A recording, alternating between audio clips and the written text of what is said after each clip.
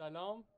امروز در شهر زیبای اصفهانم. میخوام از یه خونه تاریخی دیگه بازدید کنم به اسم خانه تاریخی مشیرالملک در کوچه یخچال خیابون هاتف.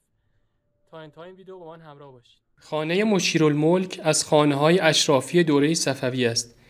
این خانه متعلق به خانواده مشیر انصاری بوده که این خانواده از منشیان و مستوفیان دربار صفوی بودند.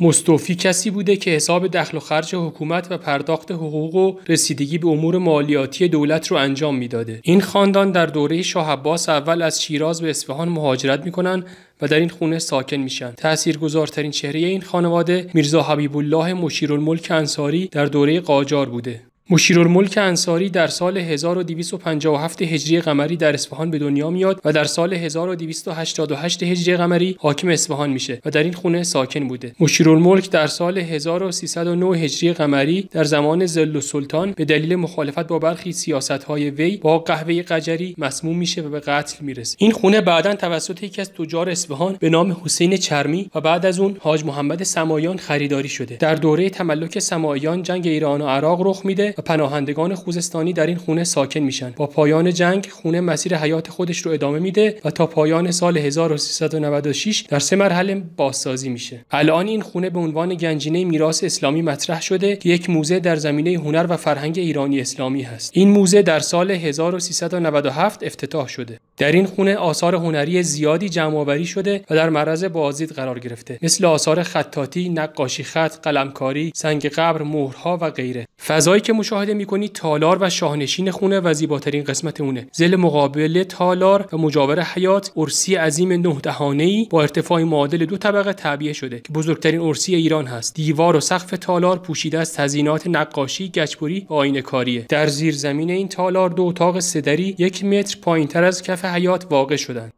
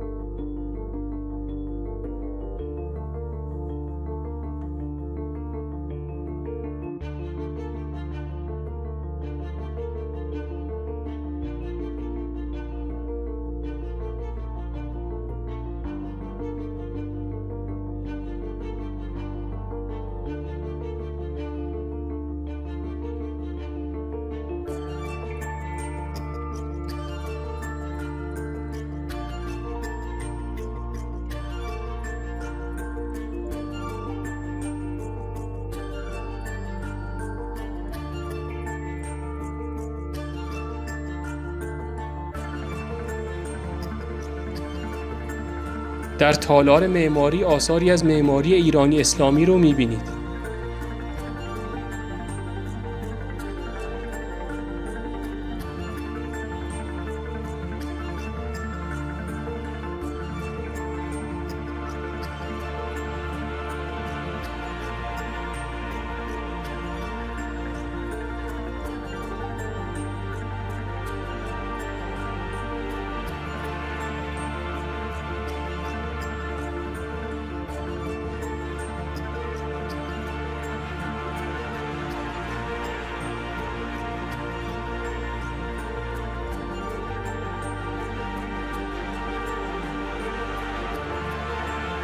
حوضخانه مرتفع خانه در گوشه شمال شرقی اون قرار داره که به کافه خانه مشیرالملک اختصاص یافته.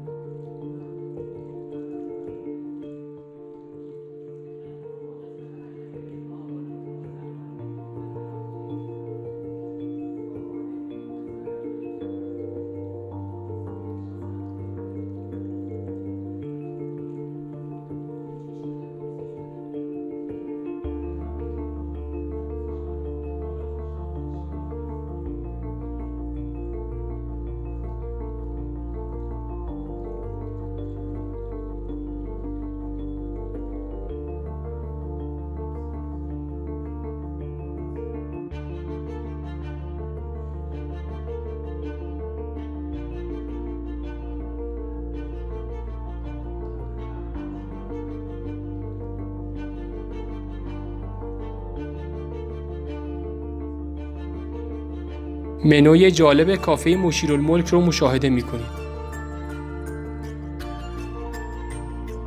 طبقه بالای حوضخانه به عنوان نمایشگاه هنرمندان قابل استفاده است.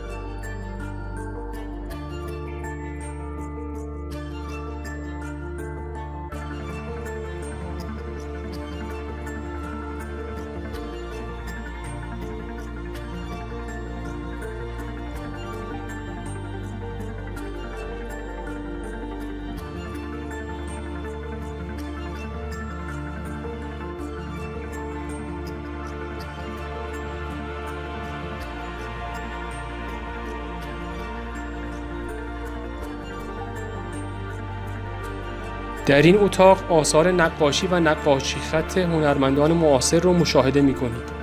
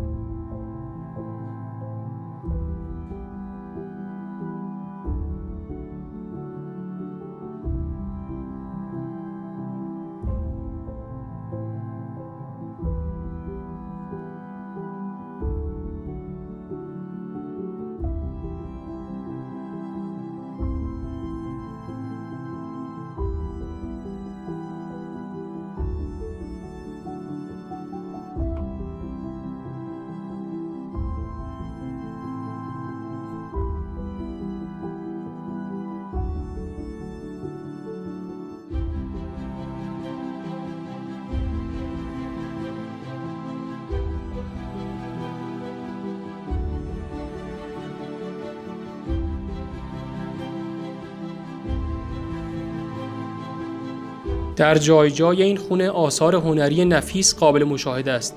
این آثار هنری از هنرمندان قدیم از دوره صفوی گرفته تا هنرمندان معاصر رو شامل میشه.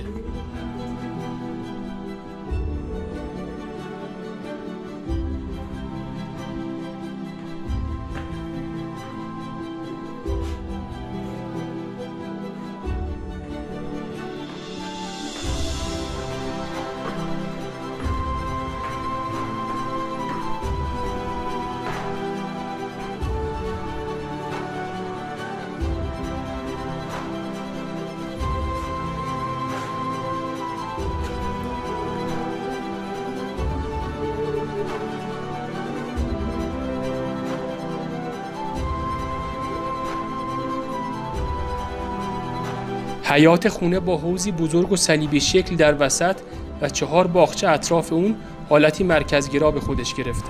حیاط مستطیل شکل خونه در 3 ضلع شمالی، غربی و شرقی فضاهای متعددی در اطراف خودش داره. در ضلع شمالی حیاط عروسی 9 دری خونه رو مشاهده می‌کنید. در این ضلع تالار در وسط و 4 اتاق 3 دری در 2 طبقه در طرفین اون قرار داره. فضاهایی که برای بازدید هست فقط در ضلع شمالی بناست. در ضلع شرقی و غربی حیاط هم تالار و اتاق‌های متعددی هست که برای بازدید کنندگان باز نشده.